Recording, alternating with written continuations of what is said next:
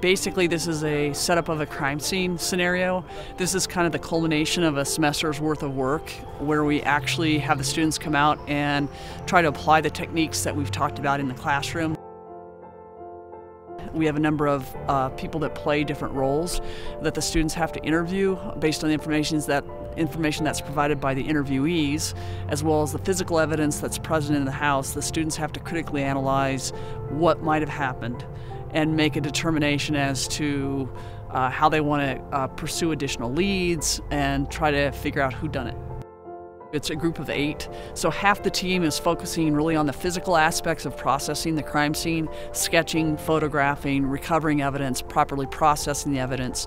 The other 4 individuals are working as interview teams to talk to the various witnesses, suspects, victims that are identified either through the evidence or through the course of interviewing other people.